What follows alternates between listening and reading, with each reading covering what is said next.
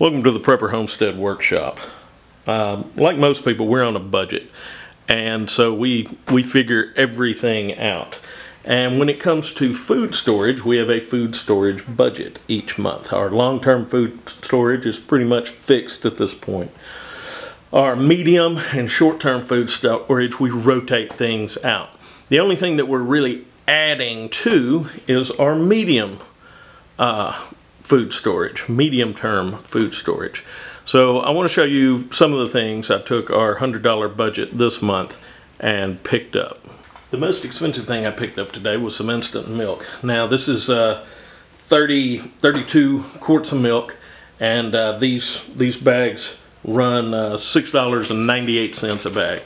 So, you know, this was what, $28 of my budget.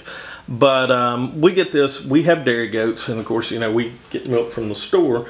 What we get this for is if our goats aren't in milk and we don't have access to the store supply. Now, according to the dates on the bag, this stuff will last for 3 years. We've kept it as long as 5 years and then tried, and it's been fine. What we do is we will take these containers, which are Mylar, and we'll put them in a food saver bag and freeze them before we put them in a cool, dark place to store for our medium-term storage. Like I said, we use this in recipes and stuff. I would not mix a glass up and drink it. It's not quite as tasty as fresh milk, but it is something very handy to have on hand. Applesauce. This stuff is $2 for 3 pounds. The best by date is a couple of years, but we found if you keep it in a cool, dark, dry place, it'll last 5 or 6 years. And we have apple trees, but we can't put up applesauce for what we can buy this for. So while we can get it, we go ahead and get it. And once again, this isn't for just eating a bowl of applesauce. You can also use it to bake in things and get a little extra flavor in some stuff. Our goal is to, even out of season, even if we had a bad year with our orchards or our berries or anything that we put up, that we can have a serving of fruits of some kind every day, even middle of winter after a bad year. So that's why we put this sort of thing up. Peaches. In our everybody gets a serving of fruit a day, peaches are a big part of that, and we really like peaches. This is something that I think everybody in the family, if given an opportunity, will just sit down and eat a can. So we like to keep some of this around. Now, when it comes to peaches, even the generic ones like these are more expensive than the other canned fruits. So around $1.12 a can. But one can we can get 4 servings out of, so it gives our family a serving. And you can also make cobblers with them and things like that. So it's good all the way around. Okay, these are just some bags of peppermints. We like to keep those around just because not only just on a daily basis it's nice to have something sweet, but if you're having, you know, if you're sick, sometimes they'll help soothe the cough. You can use them in tinctures to make things taste better, and they're just handy to have around all the way around. These little bags cost a little under $1 a piece, and there's 36 in there. What we'll do to make them last as long as possible is we will take those, stick them in a food saver bag, and then keep them in a cool, dry, dark place. The main enemy of hard candies and things like that is temperature and moisture, so make sure you keep that in mind. These are mandarin oranges. They run about $1 a can, and it just adds to our variety. Oh, pineapple and the juice. Now, once again, this can be used in cooking. You know, there's lots of little desserts my wife will make out of these, but we'll also eat the fresh pineapple and drink the juice. And as far as value, what we've discovered with the canned fruits, the pineapple is the best value. They're 98 cents a can for a 20-ounce can, which is 5 more ounces than the mandarin oranges for the same price. Tuna could be in our medium-term storage food, our canned food, our 5-year range food. But really it's in our short-term food because we eat so much of it. We make a lot of tuna salad, and a casserole occasionally. So, you know, we go through a lot of it. And this, the generic light tuna in water like this is real good. We use this in tuna salads a lot. We also get a lot of the pouch tunas and different flavors. Those are real good just on crackers.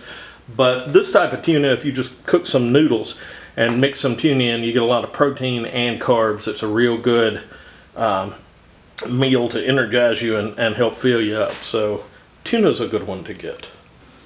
All-purpose flour. Now we go through a lot of different kinds of flour, and my wife is the baker, so she puts the baking soda and baking powder and stuff in there to change the kinds of flour. That's not my expertise, but we go through a lot of it. But what we're going to do with this, and what we do with this every so often, is we'll buy this, we put it in a food saver vacuum seal bag, and then freeze it in a chest freezer. And that moves this from being a short-term thing into a medium-term storage thing. You need bread, you need biscuits, you need things like that. You know, you need a cookie every now and then. And so we put this up, and this is, you know, flour for the calories you get is dirt cheap to put up. I think this is around $2 for 5 pounds is what I paid for this today. Now, last but certainly not least is garbage bags. Now, the reason why these go into this budget is what we actually use these for is we have a set amount of bottled water that we keep on hand. Now, we do rotate that out, but just to be on the safe side, those cases of bottled water we put in garbage bags. One of these garbage bags we can put 2 cases of water in and have it stacked up. And that way we can have a large amount of water that's not being exposed to light, and it lasts a little longer. And then once we take the water out and we use it, we can use these garbage bags in our garbage can. And we just needed to bag up some more cases of water, so that's why we got these. Now, this is what we figured would work within our budget for our food storage for this month. We do different things each month for our long-term food storage. Now, I do realize not everybody has the same budget, so let me show you this from a few different angles. This is what this would look like at $50. I took the garbage bags out and half of everything except for the peppermints and the applesauce. I left 3 things of applesauce because I had 5. I didn't want to cut one in half. But anyway, half as much food, half as much money, it still adds up. Now, this is $25 worth of food. Do this every month, it'll add up. This is $5 worth. Now, that's still 5 pounds of flour, a can of pineapples, a can of tuna, and 3 pounds of applesauce. Now, maybe you can do $5 a week extra, $5 a month, $5 every couple of weeks. But it's that much less you have to worry about. Don't be intimidated by food storage. You can do it a little at a time.